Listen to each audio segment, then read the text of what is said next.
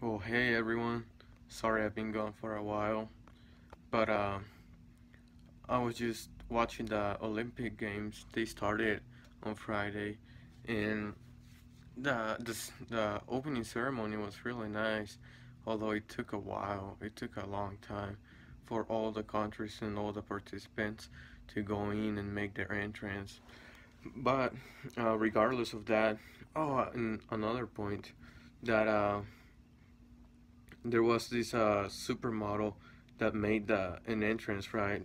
She uh she went through the catwalk, and I was watching some reviews, and there were a lot of people criticizing her and making just negative comments about her, saying that it was dumb that she walked for so long, which, just looking at the words that they use makes you realize that their opinions are not really worth it, because, not to be rude to anyone, I think all human beings are important and that they should be listened to. But if someone comes out with an argument saying that's dumb, then that what can I say? Their opinion is not really productive.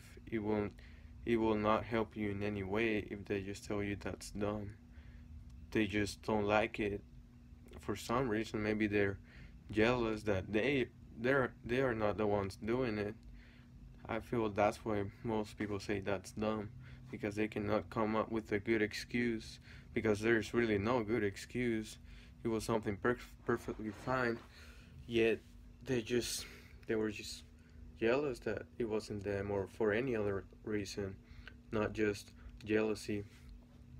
But then, anyways, I was looking at the Olympic Games, and I was looking at the gymnasts, or the gymnastics section, and I mean, all of those guys are really big. They're really bulky and stout, which it made me think, oh, maybe I should start doing gymnastics so I can get uh, as big as them.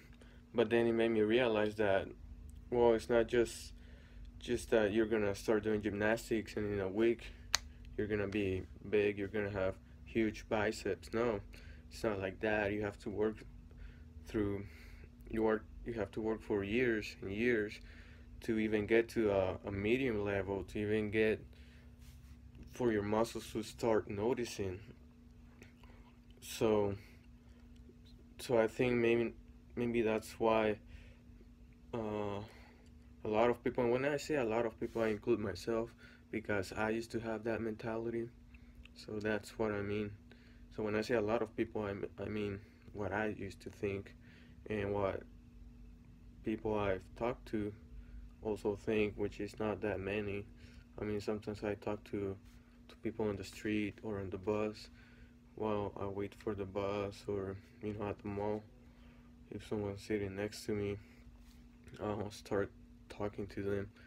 So it's mostly public opinion, people I don't know. So that's what I talk to them, so I know what their opinion is, what their mentality is, what they think about the world. Maybe they look at it in a different way, but mostly I talk to them to see what kind of attitudes I shouldn't have, because this is something that Abraham Lincoln said, and he said something like, I learned something from everyone, but most of the times it's something I don't want to do, or I don't want to be. So that means he learns something from everyone. So if you meet a bum on the street and you start talking to them, you learn not to be lazy, for example.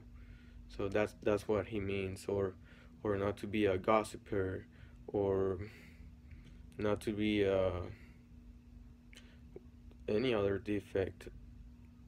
You know, mm, I try not to too much, or say at the end of my conversations, but I always do it. Well, sometimes I've been trying to really be very precise on noticing them. And if I do, I'll stop mid in the midpoint of doing it. But I lost track of what I was saying. I always get distracted, or I digress from the main point and forget what I was even talking about.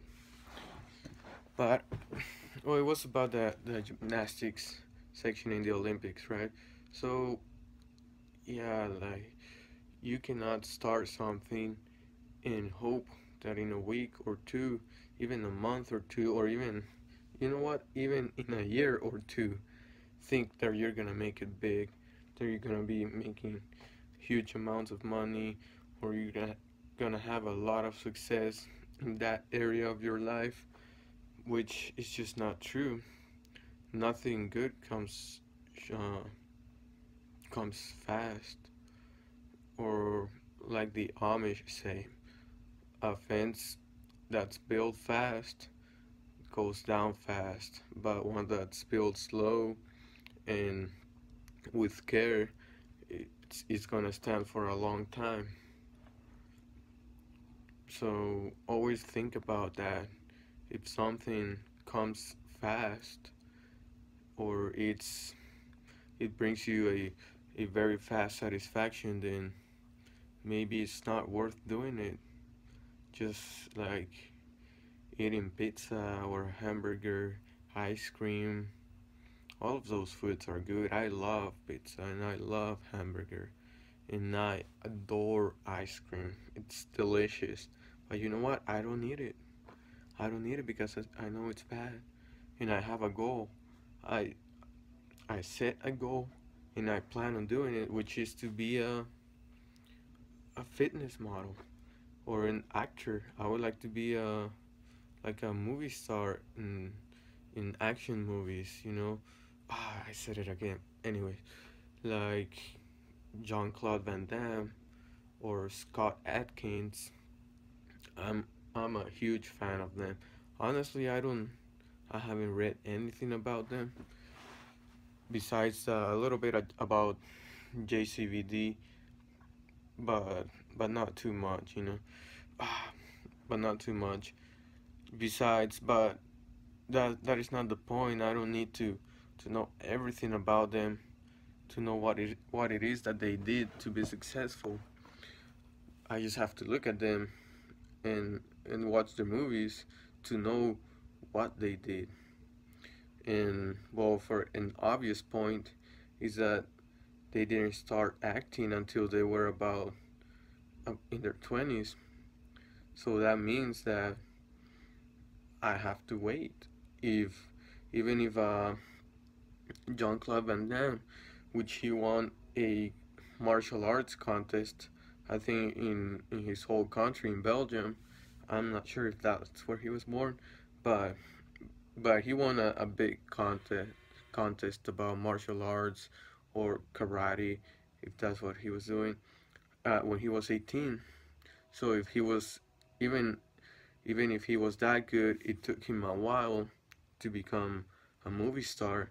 Imagine how long it would take for someone like me, which I'm not a.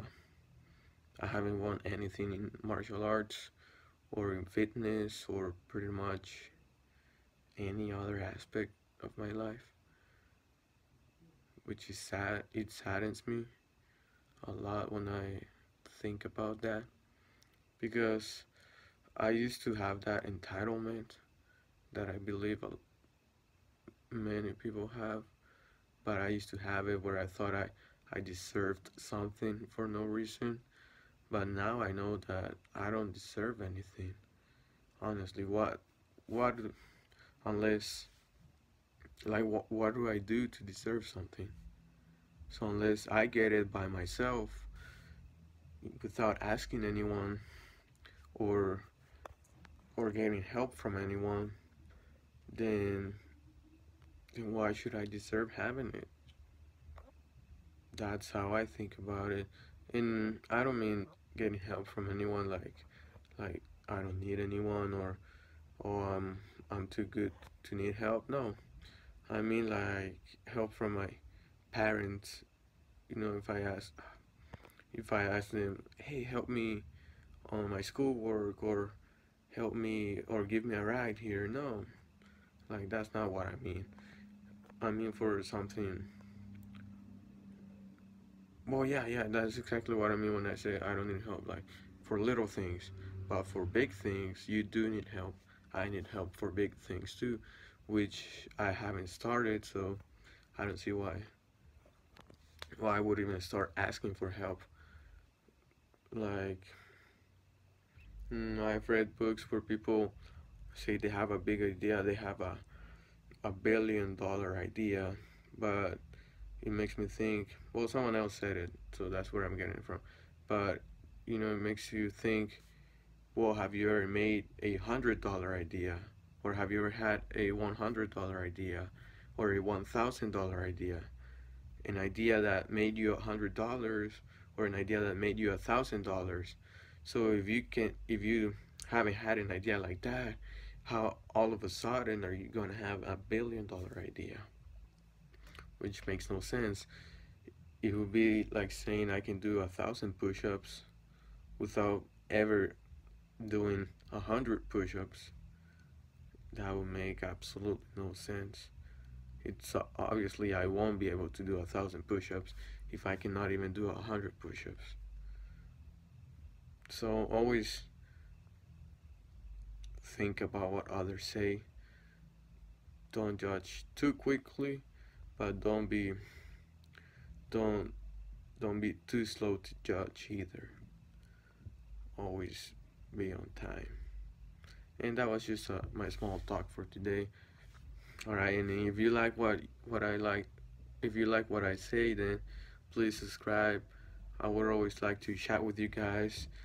Leave some comments to see what you think about it.